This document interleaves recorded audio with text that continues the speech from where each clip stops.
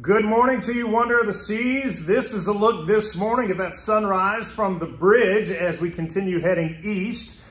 Our planning has worked out so far, knock on wood, very, very well. You can see the line to get across. That would be basically the shortest path. And then you can see our deviation to the south, the big storm up to the north. So you can see we're out ahead of it. And this is going to time out perfectly, exactly as we were hoping for, with Captain Henrik on board and myself back here in Miami working together. This storm now dives south, but behind you. So you're good to go. Let's talk about how this forecast looks. Again, that's the storm today. Had we not made the adjustment, this is the storm in 48 hours. So you can see it just moves south and out. It just gets bigger in just about all directions. And that's what we're wanting to avoid. And we will be doing so successfully. So your forecast, 73 today, seas around 1 to 2 meters, so around 3 to 6 feet.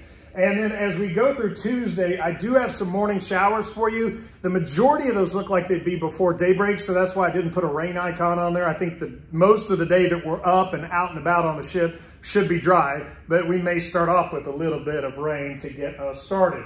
And then it's drier on Wednesday at about 70 degrees for your high temperature. All 3 days, the seas are generally below 2 meters, so below 6.5 feet, which is nothing for Wonder of the Seas. So good temperatures, maybe a little morning rain tomorrow morning. Otherwise, the 3 days, the afternoon should be pleasant. And of course, I'll be back with another update. Each day, we'll just give you a fresh look at how that crossing is going until we get you all the way to Spain and inside the Mediterranean. So have a wonderful day, my friends. And be sure, send me some pictures while you're on board. If you got a nice rainbow, sunset, or just a cool feature of our beautiful newest lady. Be sure and send them to me on social media, on Twitter at James Van Fleet, and I'd love to share them and give you photo credit too. So until I see you tomorrow, friends, have a wonderful day.